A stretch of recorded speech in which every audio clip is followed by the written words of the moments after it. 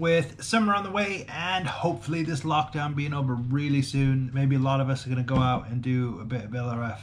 I know that I will. I purchased an LRF kit just right before the lockdown and I haven't even got it wet. It hasn't even seen sunlight. So today what we're going to do is I'm going to talk you through a couple ways to hook up a drop shot rig. Let's do that right now.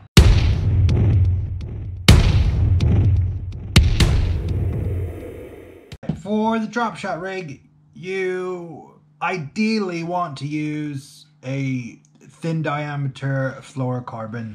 Usually on your LRF kit, you'll probably have a braid main line and a fluorocarbon leader. If you've got a fluorocarbon leader with your braid, if you're using that, you want to make your leader as long as your rod plus half. You want to make sure it's thin. I mean, with LRF, it's thin stuff anyway, so you're looking at 4 pound, 6 pound line. So, but today I'm just going to use 25 pound Amnesia just for videoing purposes. Now, one of the hooks, I'm going to show you one way to do this as a drop shot, and the hooks, the drop shot hook has got this shape, right? This is a big one. They do have smaller ones, but this is the only one that I've got to be able to show you. I've gone through my whole hook inventory and I don't have a smaller one, so I'll use this big one. But normally what I would do is use something small like this. These are the Cox and Raw Tango Match, and I mean these buddies really small.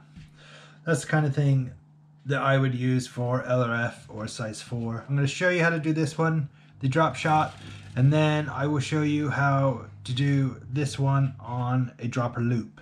Okay, that's the other way that you can do it. Okay, so what you want to do is you take your hook, just put it on there. So you got a hook on your line, and basically what you want to do is make a loop in the line and loop it back over itself. So then you've got something like that. Then you want to take your hook, you want to wrap it around 4 or 5 times.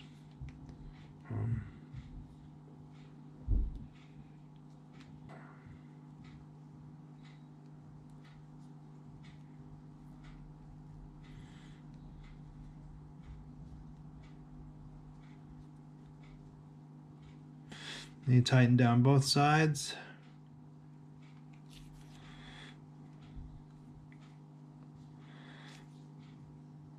And you just tighten it up.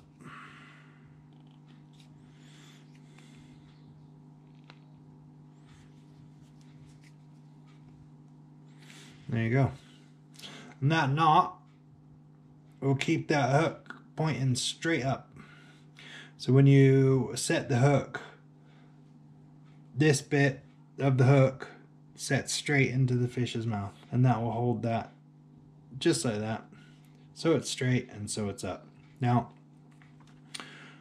these are shaped this way, so that hook sits up proud, so it stays proud, just like that. And then, with your weight, you can do it one or two ways with the weight. You can get these weights, and they've got this little pyramid type of thing on it, and I don't know if this will work. And basically what you do is you just put your line through there and you pull on it,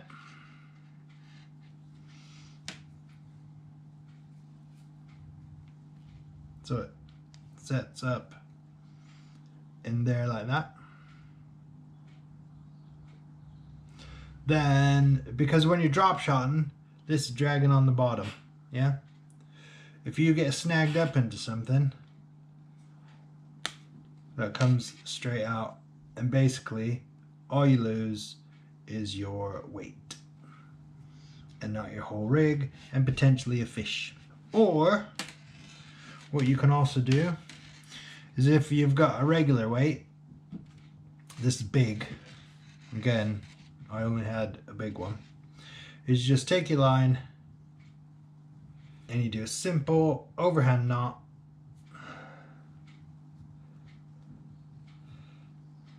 Just like that. And that'll hold enough, you know, because you're not chucking it out 100 yards. It's just in rock pools. And then if that gets caught up, that'll come right out. Only lose your lead. So, yeah, there's that style. The next one we're going to do is a dropper loop. And again, you want to use a thinner line for this, and it would be on a whole rig. And I would make mine maybe to my chest. That way I could fit 2 or 3 hooks on it. For the dropper loop, what you want to do is take your line, fold it on itself. So if you got something like that, it's kind of like the other one actually. Then you take this line and you wrap it around 4 times. Take the top. 1, 2, 3, 4. And you've got this little opening. You want to take the bottom of your loop and pull it through there. Like that. Hold that bit with your thumb. Pull both ends to tighten it down. It's kind of fiddly.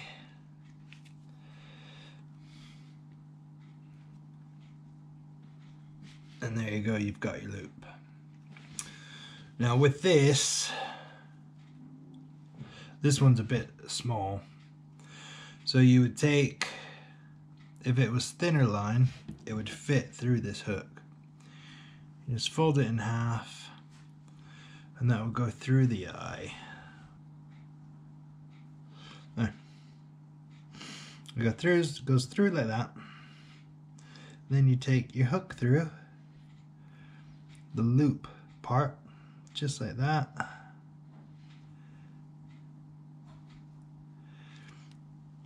And you pull it down tight. There you go.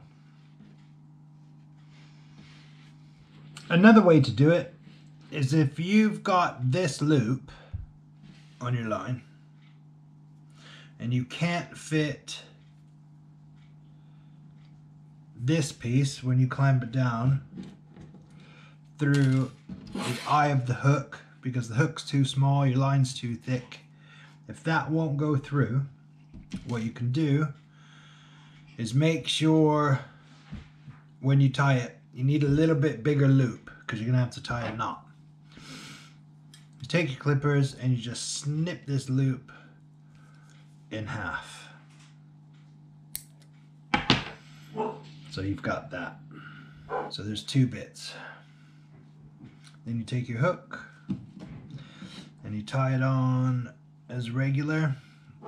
I do a smaller blood knot. I don't really do like 6 twists. It's 3 or 4 because it's smaller. 1, 2, 3. And even 3 on these small hooks. I mean, you're not catching whoppers doing LRF. If you do, that's great. Tighten it down. Wet it like any other one. Snip off your tag end. Then with the other piece flapping about, you can snip that bit off as well. Just like that. And you've got another dropper. And again, you can do that.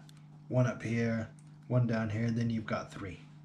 And hooking up the weight is the same way as we did earlier with these ones. Just a simple overhand knot. Because again, if you've got a fish on, you don't want to lose your whole rig. And you don't want to be fiddling with that. And there you go. That's on the bottom. Get snagged up. pulls right off. All you lose is that. Again, guys, I hope that helped. I hope you enjoyed it. If you want to see more content like this, don't forget to hit the subscribe button and click the bell icon to be alerted of future content. We'll see you next time. Thanks, guys. Angling Addict 75. I'm out.